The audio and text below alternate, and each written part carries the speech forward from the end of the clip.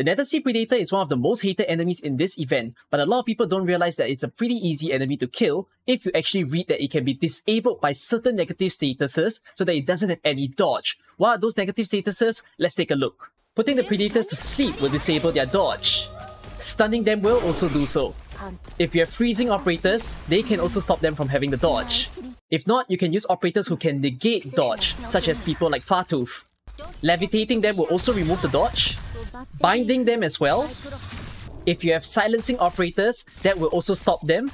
And if not, if all else fails, you can always rely on your trusty true damage.